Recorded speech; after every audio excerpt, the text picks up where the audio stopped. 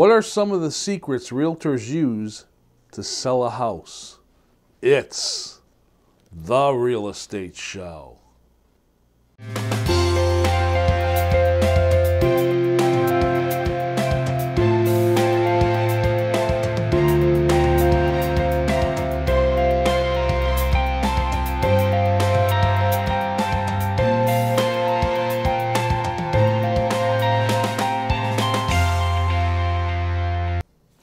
Welcome to the Real Estate Show. My name is Rick Naples. I am the owner-broker of Zone Realty LLC. You zone your home. Secrets to selling a house. There are a number of them.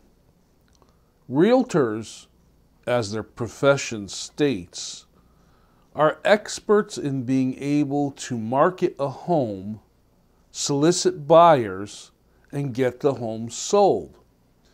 But what are some of the secrets or techniques that are used in order to accomplish that? And can you use those secrets yourself without a realtor? Well, let's take a look at a couple of them. First of all, let's talk about photographs. You know, there's an old saying that says a picture's worth 1,000 words. Photographs have become even more important now than they ever were before when it comes to selling your home. And here's the reason why. Statistically, most buyers start to look at a home on the internet. Now, what do they look at on the internet? They look at the pictures.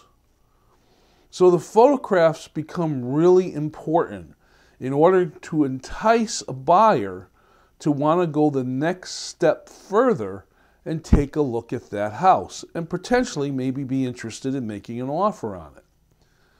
There are a lot of techniques in taking photographs that are very important, and realtors have been trained, at least most of them, on how to do that. In some cases, if a house is a high valued home, in other words, you're looking at very high ticket price houses, the realtor will hire a professional to come out and take the photographs, because the photographs are the first thing that a buyer is going to see. And it's real important to make that great first impression. Now let's talk about what pictures do you actually take.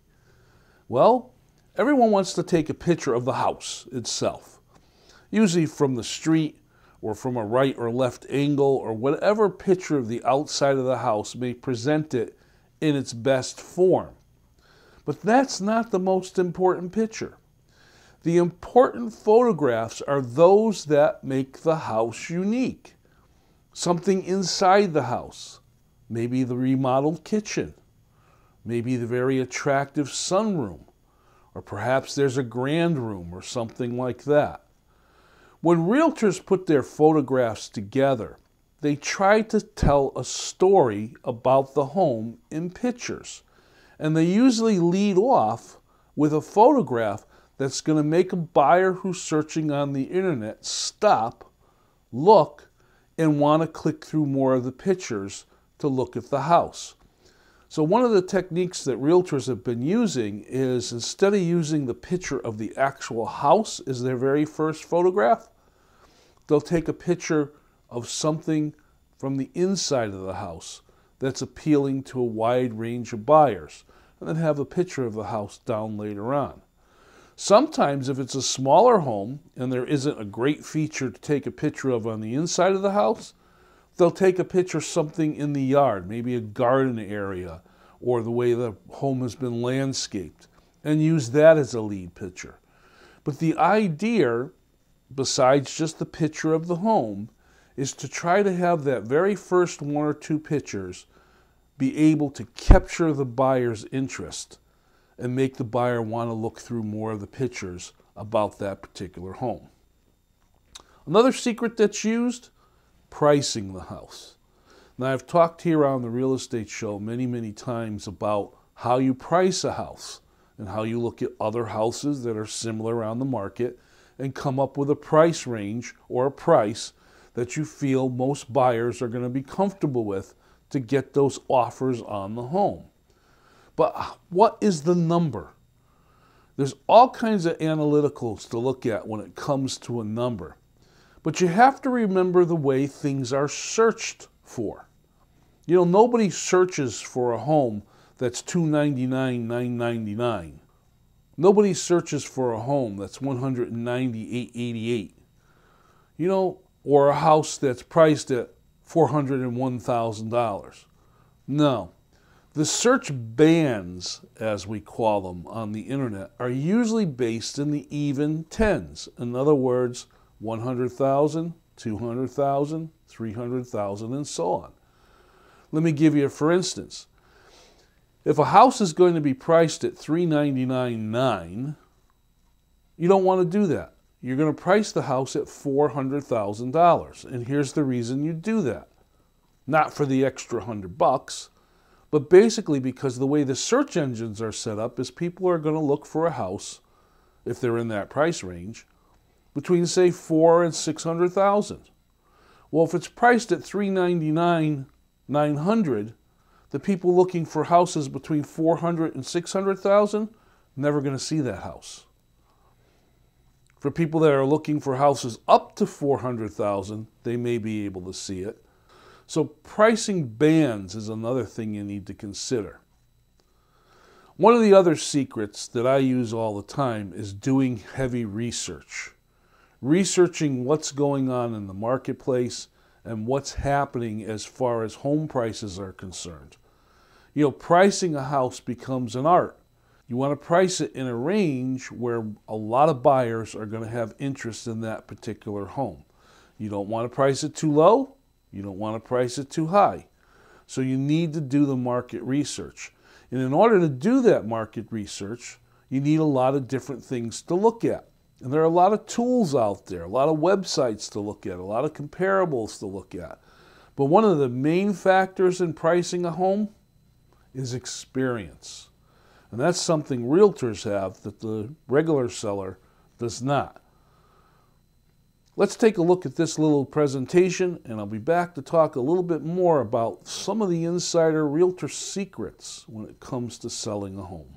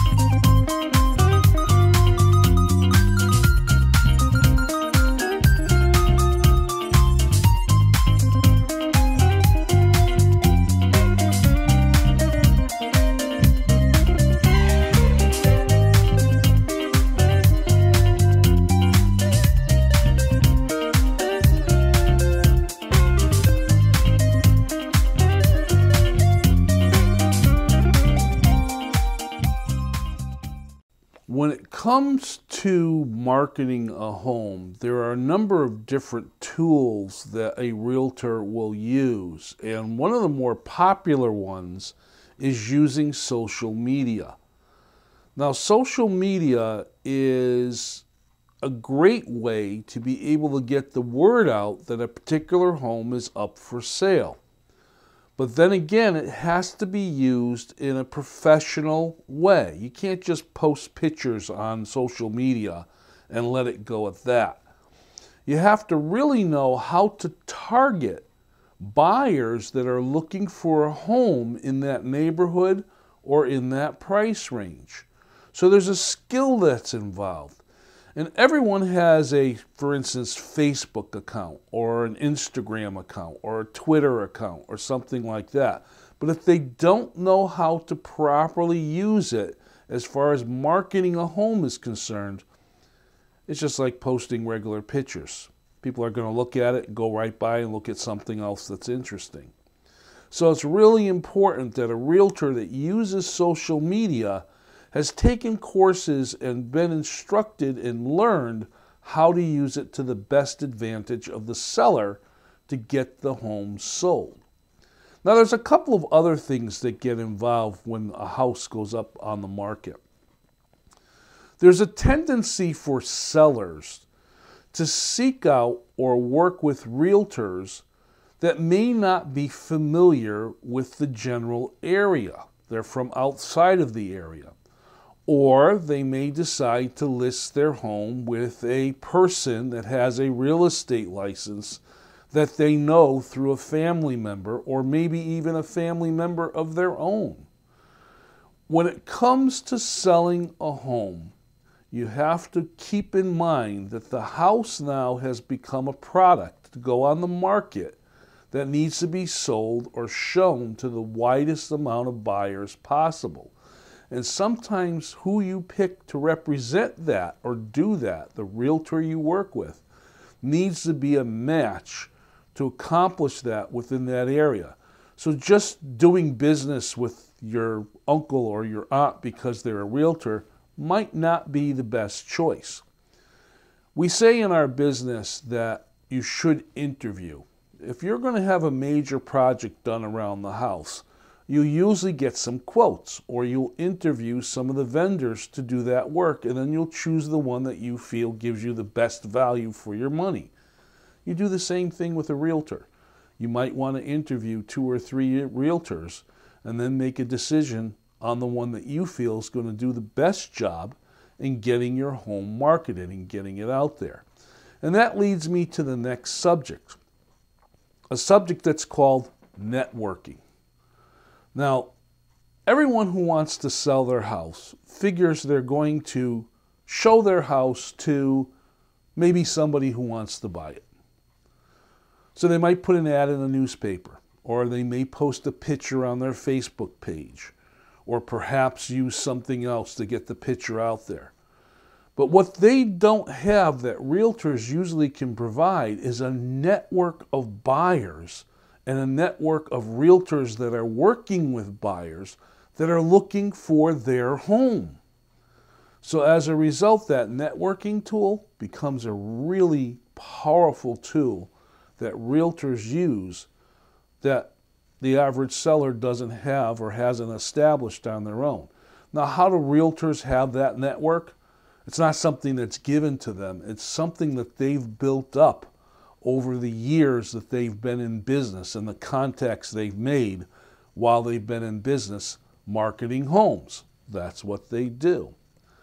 One of the other things that I'd like to talk about that is kind of a secret is the idea of using video. Now, video or virtual tour presentations are something that is a very delicate art.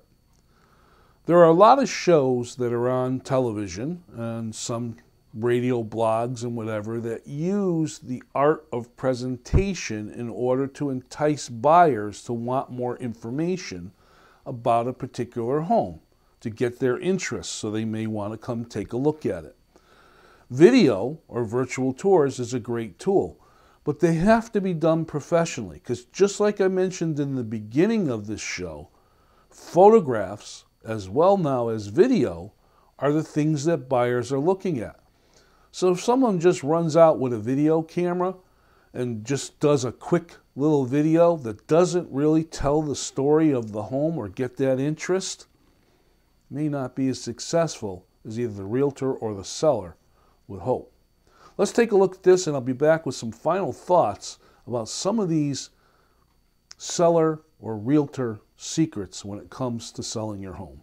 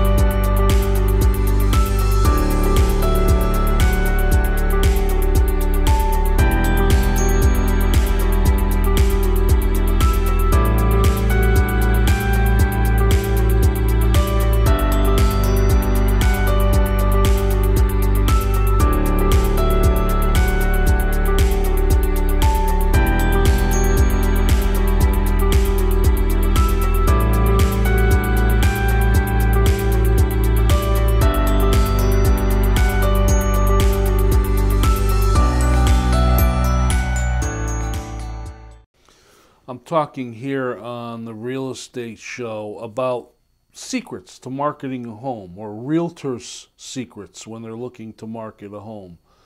And I've just gone over a number of different things. What I want to talk about additionally here is something that becomes really important when you put your home on the market, and that's accessibility. Now, what do I mean about accessibility? Well, your house goes up for sale, and it's now become a product on the market. And there are many competing products. There are other homes, either in the neighborhood or general area, that are up for sale. And there are some homes that may have features or a price similar to yours. You want to make your house accessible. Now, does this mean you need to throw open the front door and put a sign out front, let anybody who wants to come in, come in? No. What I'm talking about with accessibility is making your home available to be shown to potential buyers. Now, some people have decided to go on the route where they'll try to sell their home on their own without using a realtor. Okay. One of the biggest problems with that is you got to be home to unlock your door to let people in your house. You got to be home to talk to the buyer when they walk in the door. Buyer wants to see your house at 6 o'clock in the evening during dinner time. You got to be home in order to show the house. You have to interrupt your life. Most of us have jobs to go to, so we can't be there 24/7 to show the house. See, this is one of the things that realtors are able to offer people who want to sell their homes. The realtors can control when the house is going to be shown, make it accessible to a wide range of buyers, and do that with as little disruption to the seller's life as possible. And they do this through screening and scheduling showings. One of the techniques is they'll get a key from the seller and they'll put an electronic lockbox or a lockbox of some sort on the home, put the home on the multiple listing service so that only licensed realtors with qualified buyers can schedule appointments to go look at that particular home. And they can show the home with the seller's permission when the seller's not there. In fact, that's probably the best scenario. One of the many reasons why people hire other professional firms rather than doing things themselves is to be able to keep that decision and the emotional process at arm's length. Let someone handle the negotiations based on my wishes without me having to be there, being involved in it face to face. Accessibility becomes one of the more important factors, because if the house can't be shown, if buyers can't get into the house to look at the house, it's not going to sell. Let's take a moment to look at this final little presentation, and I'll be back with the final word.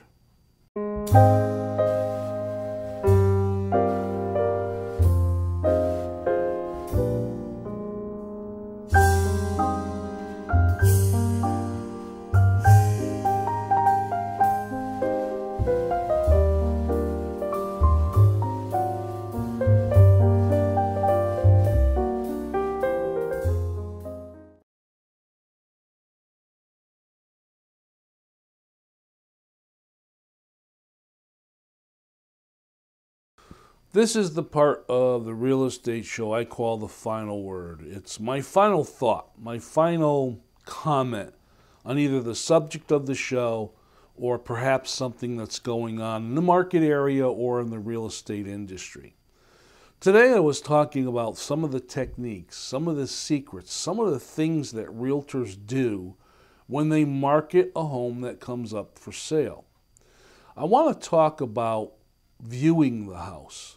And I've mentioned this a few times on the real estate show. You know, I call it the buyer's eyes. We live in our homes. We make our lives in our homes. We raise our families in our homes, our pets in our homes. We get pretty used to our house.